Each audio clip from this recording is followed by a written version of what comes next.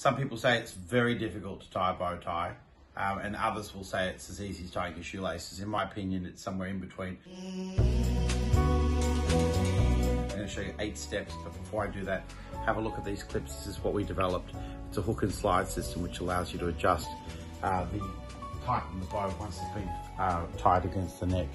1 inch longer than the other. 1, 2, 3, 4, 5, 6, 7, and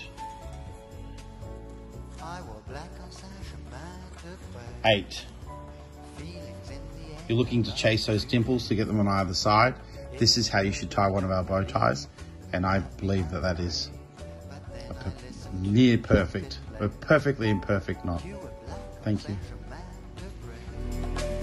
I can still hear you, Mom.